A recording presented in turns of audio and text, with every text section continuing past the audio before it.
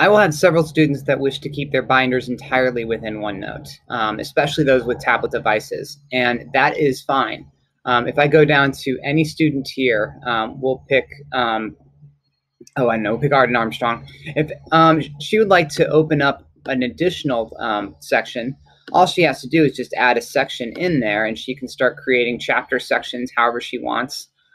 She could actually go up to the content library, which she would have access to, and kind of highlight and copy paste anything from a content library over to her own. So it's very, very easy to do this even section by section or page by page, however she wants to organize herself, as it is for any of you if you wish to have more sections than the ones that I've distributed.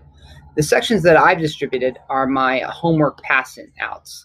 So this, or homework, these are my collections. So this is where you would put assignments, this is where we're going to be putting our exit quizzes, and this is where we're going to be putting our assessments. And I'll start to fill in more tabs, these are called pages, more pages every time we start a new chapter. You'll see this populate more and more. So this is everything that you turn in. But if you want to have more of your own system as well in there, you can. If I go to my Calc BC binder, for instance, these were my students last year, so I kept the same binder going, but I'm going to show, for instance, Kate Christ has her own sections in addition to the ones that I've distributed.